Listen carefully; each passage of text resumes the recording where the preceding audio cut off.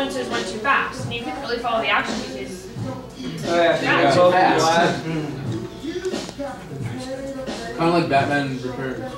Or Batman. Megan wanted to go see it for her birthday. So Batman Begins was awesome. That was awesome, but like the fight scenes were so fast, you couldn't even tell what was going on. Wait, Forever, Beyond, yesterday.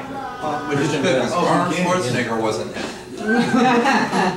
Yeah, I know. Our current governor. He does not belong in a Batman movie. No. Neither does George Clooney. He doesn't belong in George office either. Clooney was in a Batman movie? He was He was Batman. Batman. Oh, Batman Returns, right? I haven't seen No, that. Batman Forever. No, that was Val Kilmer. No, wait. That was the even one with George worse. Clooney was Batman and Robin.